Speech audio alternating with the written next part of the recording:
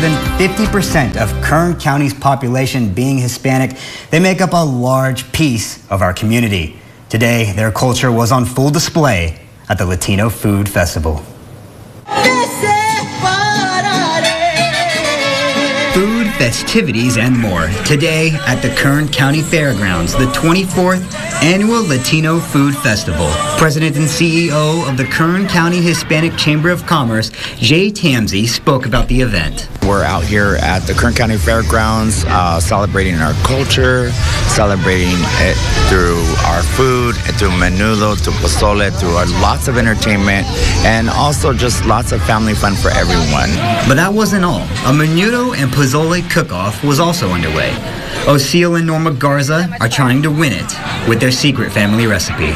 This recipe here is my mom's recipe, and then we kind of just added some things of our own. So this recipe is over 46 years old. On the other side of the lot, a former menudo cook-off champion, gunning for both gold medals this year. It's tough because everybody makes good menudo and pozole. It's one of my favorites, so it's a competition, so I'm hoping to win. So what does it taste like? Well, unfortunately, it wasn't finished, so I couldn't try it. But Norma Garza explained that it's a little bit different depending on who makes it. It's good. You could taste all the garlic and all the season you put in there. Attendees of the festival were also helping to fund a good cause, which is scholarships for high school students and small business technical training. For competitors, the opportunity to share a food so special to them was something to be proud of.